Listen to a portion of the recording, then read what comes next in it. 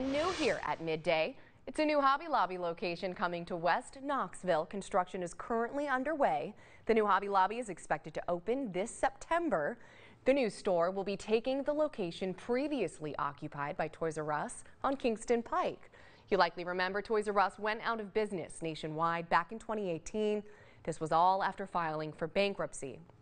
Hobby Lobby is reportedly the nation's largest privately owned arts and crafts retailer. There are currently 2 locations here in Knoxville, one in Turkey Creek, the other on Clinton Highway.